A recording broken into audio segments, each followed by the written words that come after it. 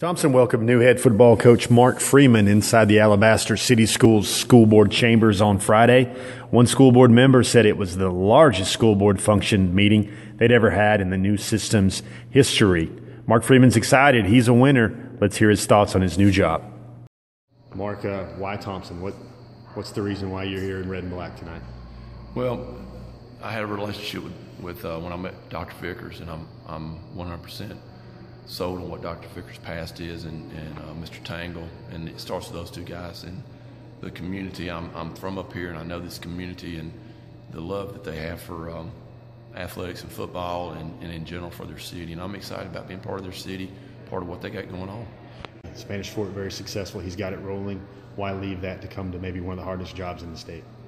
Well, you know, and what I'm doing is I feel like I'm taking the next step in what the Lord has for me. I'm excited because before any decisions made like this, you pray and you continually pray, and I feel like it's the next step of my life and what God's got in store for me, and something wants to be part of coming into these kids and these parents' lives that we look back and we've made a difference, and they see that they really are great people, which they are great people, and just the excitement of being able to come in and take a chance of getting it going. What about coming back home to Birmingham? That's where you're from. You got a house up here. How much of that played a part in it? Well, obviously it played a big part. We kept our house up here when we went to Gulf Shores and then to Spanish Fort, and we kept our home. We've got a lot of family up here, and up here, Jeff, I'm marked to a lot of people, and I enjoy that.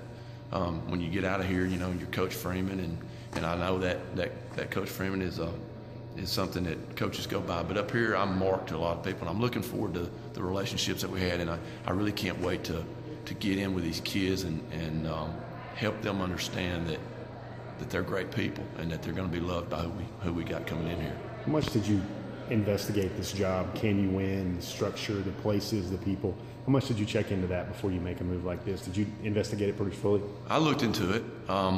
When they contacted me, of course, I looked into it, and from being here, I know the makeup of the kids in the community and the parents in the community, and I'm sold that the parents and the kids are committed to doing whatever they got to do. And so I think that, you know, there's some things that go in it.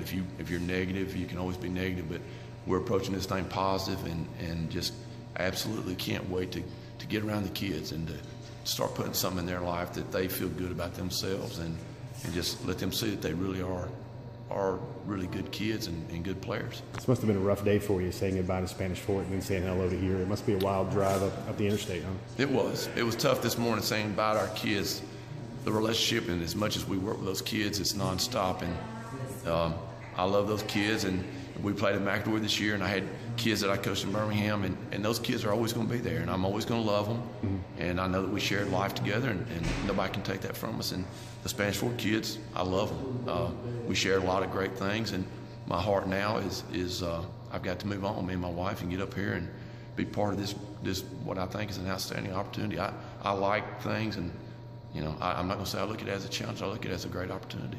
The competitor in you wouldn't be a great coach if you weren't. How much is getting in a region with Niblett, Rainey, you know, guys like that, Buddy Anderson, Chris Yeager? How much of that is you want to see how you measure up against some of the best coaches in Alabama?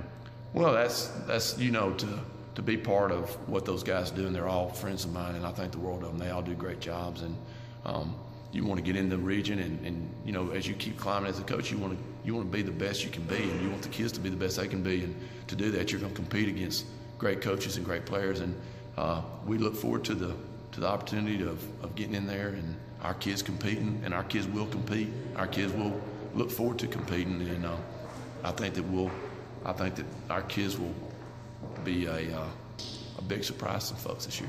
You know, last thought, Mark, the guy on the street that thinks he knows his high school football and says, I don't care how good a coach Mark Freeman is, Thompson's only going to win 7 or 8 games a year. They can't win big time. They can't win big time at Thompson. What would be your response to that? I'll say this. If you think small, you're never going to be big. If you don't think big, you're going to be small. We're going to be positive. We're going to think big. And last time I checked, God don't have a limit on what he can do. And we're going to believe he's ahead of our program. As long as he's running our program, and not me and not these coaches or somebody, hey, the sky's the limit. And I believe we're going to have great success.